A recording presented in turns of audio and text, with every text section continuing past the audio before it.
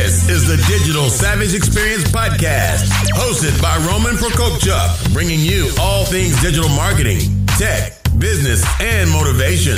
What's stopping you from becoming relentless in all aspects of life? Are you ready to become a digital savage? Let's get into today's episode.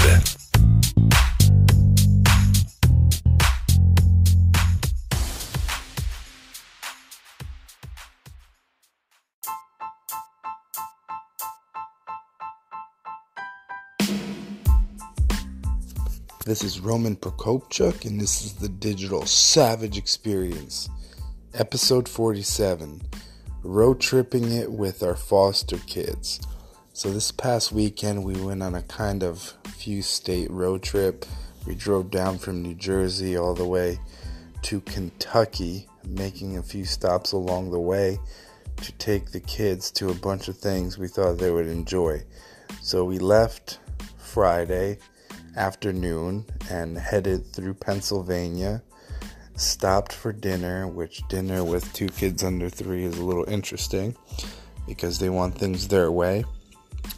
And we kept going past through West Virginia and ended up spending the night in Ohio. We woke up early to get a good start on the day and basically headed to it's called EnterTrainment in Ohio. It's the biggest model train indoor facility in the United States. So we did that for a few hours, and we basically walked around and let the kids enjoy all the trains, which there were many, and went by basically time periods. So they started, I believe, in the 1800s, and then you moved to another basically period, and you ended up with modern day. So they really liked that. We went to the gift shop, which they basically went through and wanted every little thing, but we got them 1 or 2 things to make them happy and kept going. We ended up in Kentucky, where they have the Ark Experience, which is basically a huge life-size replica of Noah's Ark, basically 2 biblical parameters in terms of what the Bible said in terms of length, height, width. So it's this crazy big wooden structure in the middle of nowhere in Kentucky. But it was pretty cool, and the kids liked a big boat, as they called it. There were 3 floors we got to explore. The boat is like the size of 2 football fields, so there's like a lot to do. And there's other attractions in the area as well.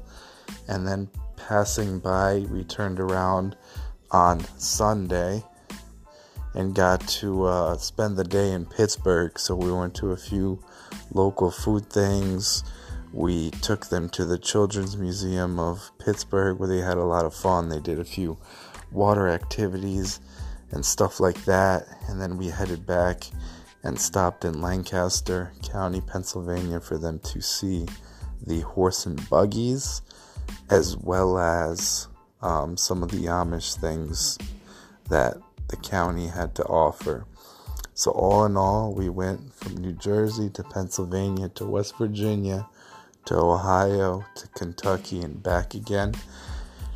Kind of did it in intervals, which made the trip more bearable. It's interesting packing up and driving with 2 little kids under 3, and each of them wanting something else at any given period of time. But I think, like with anything, it's important to have structure. So a time to sleep, a time to have a snack, a time to watch a video, a time to go to the bathroom, and anything else that's needed to be done, and have a formal process in terms of discipline. And when it's time to do something, it's time to do something. So the kids, all in all, enjoyed the trip, and it's definitely something they will remember and keep with them. So obviously we don't know the circumstances of how long they're staying with us, because they are our foster kids, but each month they are with us. We're going to try to take a trip, either local, or if we have to fly somewhere, do that as well, and try to give them as many experiences as they can for them to take in and remember the memories And whatever happens, it's God's will for them and for us. But all we can do is love them and take care of them and show them how it is to be loved and cared for and treated right. And all these experiences that are outside of the area that they may be going back, that obviously if they went back, they would be limited to staying in one city most of the time based on the circumstances that they came out of. So taking these little kind of road trips that are impromptu, flying out to, certain parts of the country, flying out to Disney World, taking them to Disney, getting them season passes to Six Flags, doing different zoos and aquariums and other things that they enjoy currently is definitely helping with kind of their emotional and intellectual development and kind of coping skills with, whatever they had to endure and the crazy process they have to go through with dealing with all the people they have to see and be transported by and interviewed by in the foster process. So doing things like that definitely helps, and it's been rewarding for us as well, and made us grow as a couple, me and my wife. So it's definitely nice to do things like that, especially, like I said, drive somewhere, even, with an almost 2-year-old and a 3.5-year-old.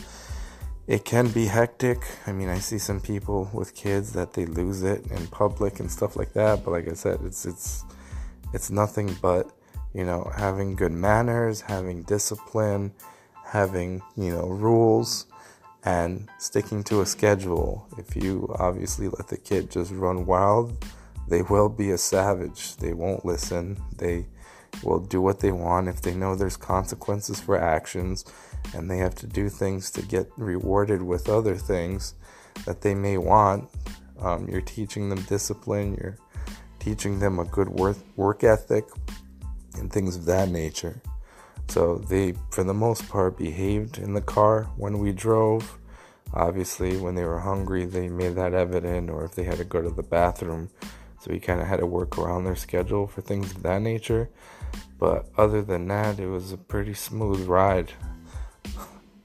Otherwise than them asking a million questions, which kids their age do. But all in all, we saw some interesting things that you wouldn't think that they would be in the middle of nowhere in America.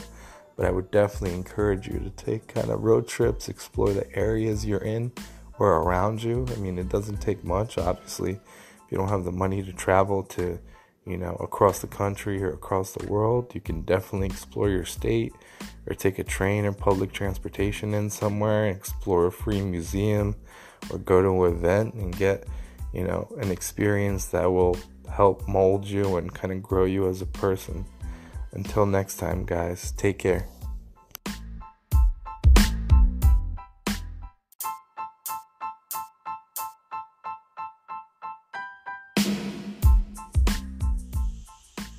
If you're like me, finding a place to eat is never an easy thing to do.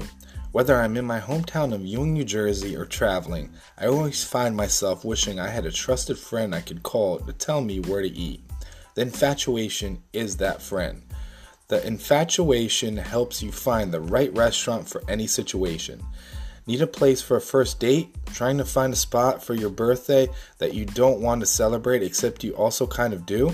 The infatuation has you covered in all of these situations and many more.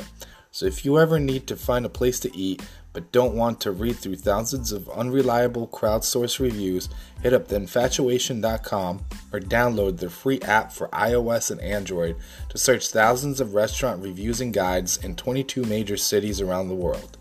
Or let the infatuation do the work for you by sending a text to 64560. A real person will respond and help you find a restaurant that's perfect for whatever situation you find yourself in.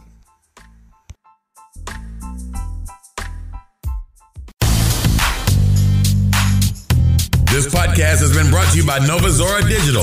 Find out how Nova Zora Digital can help your company grow online. Learn more at novazoradigital.com. Until next time, all you digital savages.